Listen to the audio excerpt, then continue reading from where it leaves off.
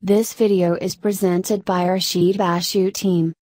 The Dr. Rashid Bashu is the first scientist and gemologist in Africa. Flint is a sedimentary cryptocrystalline form of the mineral quartz, categorized as the variety of chert that occurs in chalk or marly limestone. Flint was widely used historically to make stone tools and start fires. It occurs chiefly as nodules and masses in sedimentary rocks, such as chalks and limestones. Inside the nodule, flint is usually dark gray, black, green, white or brown in color, and often has a glassy or waxy appearance. A thin layer on the outside of the nodules is usually different in color, typically white and rough in texture. The nodules can often be found along streams and beaches. Flint breaks and chips into sharp-edged pieces, making it useful for knife blades and other cutting tools.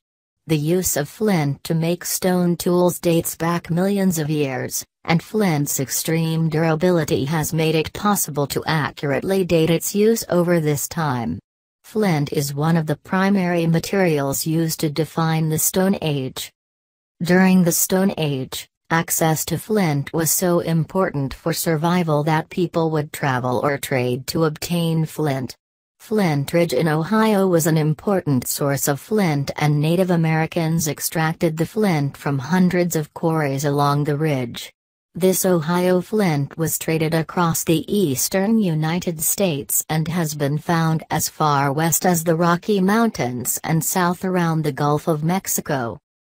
When struck against steel, flint will produce enough sparks to ignite a fire with the correct tinder, or gunpowder used in weapons. Although it has been superseded in these uses by different processes, the percussion cap, or materials, ferrocerium, flint has lent its name as generic term for a fire starter.